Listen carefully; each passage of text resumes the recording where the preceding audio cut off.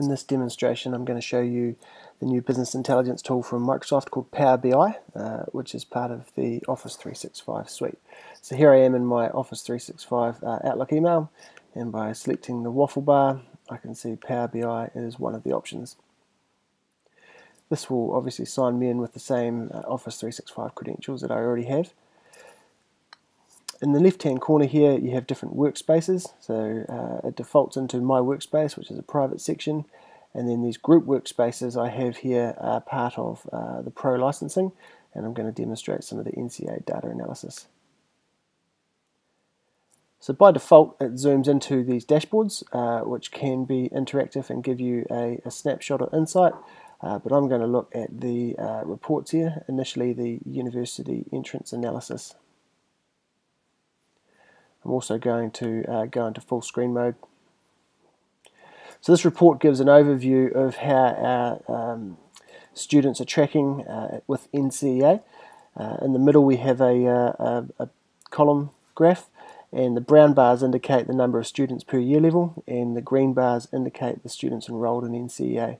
The reason why we have one in year 9 would be they're doing correspondence, and in year 10 our top classes do NCEA science. On the left hand side we can see a percentage value of literacy, then the students' numeracy, and this is across all students. But what if I only want to see one year level? So for example, if I'm interested in year 13, by clicking the column, everything changes contextually based off year 13. So now I can see that there are 89% of year 13 have gained literacy. It's 163 students. There are 4 who have some literacy threshold requirements that need checking because of the reading and writing credits at level 2. Everybody's gained numeracy, and 5% have already gained the 80 credits required at level 3, and 3% of the students, that's a total of 5, have already gained 14 or more credits in approved subjects for UE entrance. So that's really pleasing in 3 subjects. But what if I wanted to know who were the 11% who had not yet gained literacy? Well, I can do that.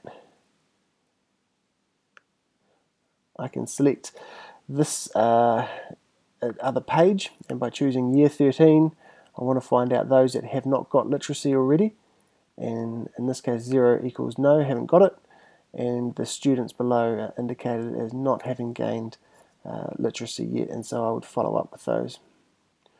What if I was interested in finding out those who already have gained the subjects, so 3 or more subjects and with 14 credits? These students have found that. So the nice thing about PowerBi is that it has erasers which work just like slices in Excel for clearing selections, and that will take you back to the overview. So the year level summary is really good at a big high level picture, but what if I was wanting to zoom in on a particular student and find out about their university entrance summary? This page now allows me to do that. So again, we have year level selectors, gender selectors. We can filter by tutor or by just finding a student's name. So in this case I'm going to look for a male in year 13,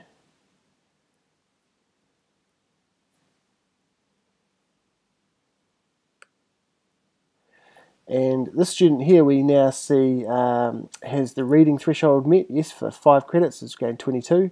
Writing threshold has also gained 22 credits there, so has the 10 literacy credits required, has well passed the numeracy requirement of 10, and the NCEA threshold of 80 now has 82.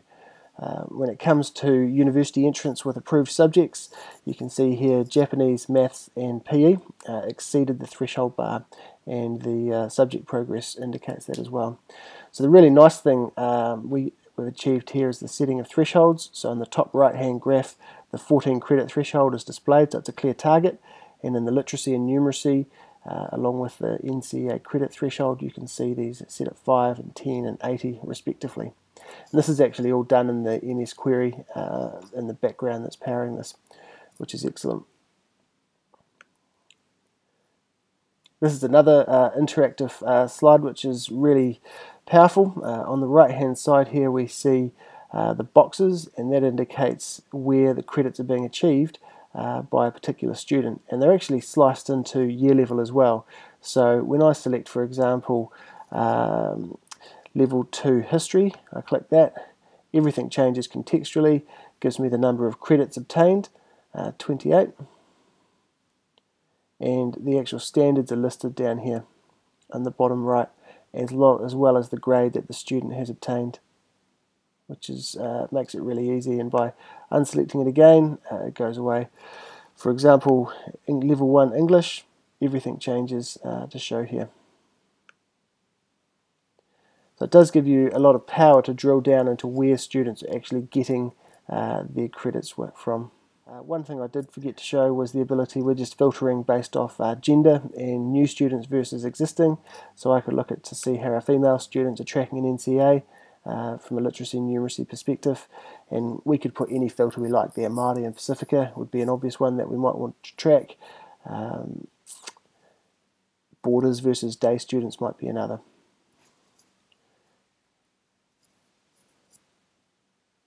So another tool we have developed is endorsement analysis. So again, if I come out of full screen view, I can choose this from the left hand side.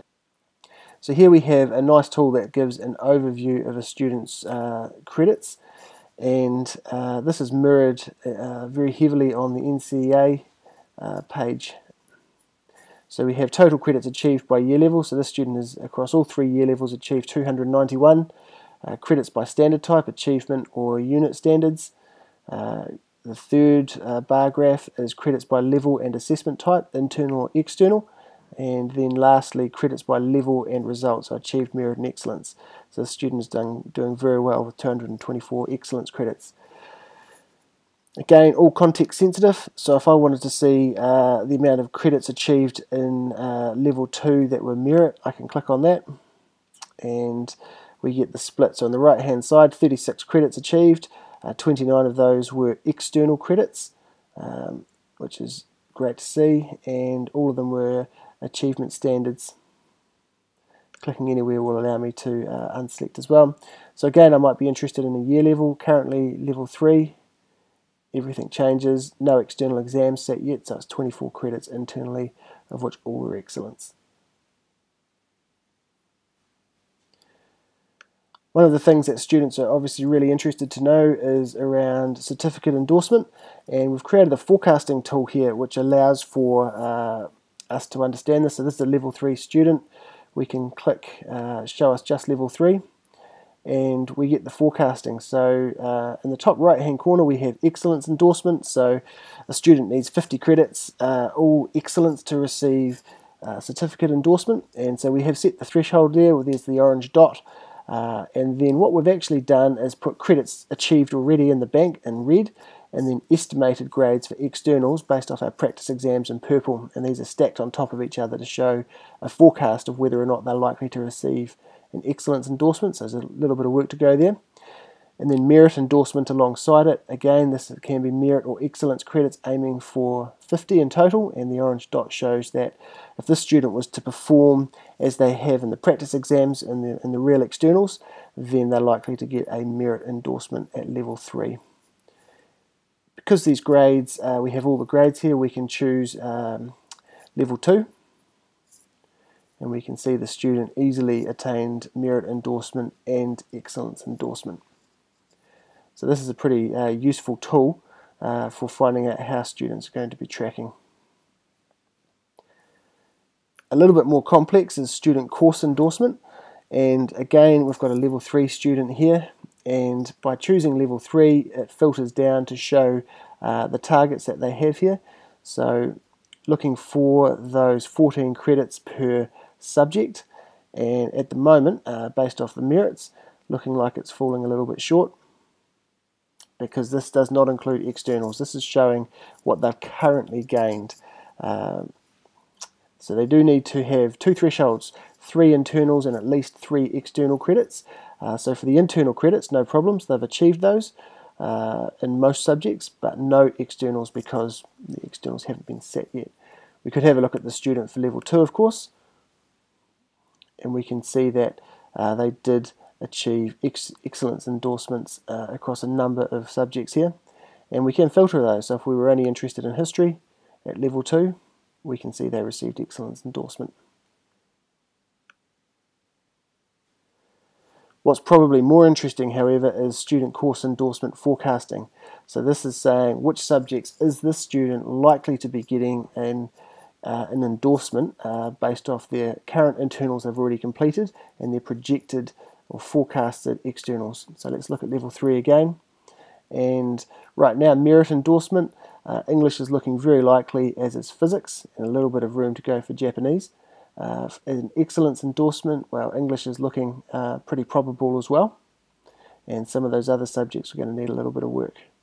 So again, it's split internal credits as the middle graph here, so we can see across most subjects 3 credits have already been achieved at excellence, and below external credits, these are all forecasted or projected results based off the practice exams, likely to get the 3 credits, but a bit of work to do for the combined to receive an external excellence or endorsement across all subjects.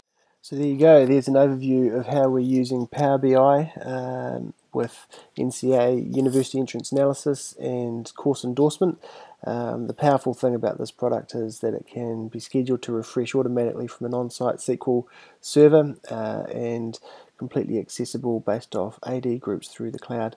And we'll have more to say about this soon. Thanks for watching.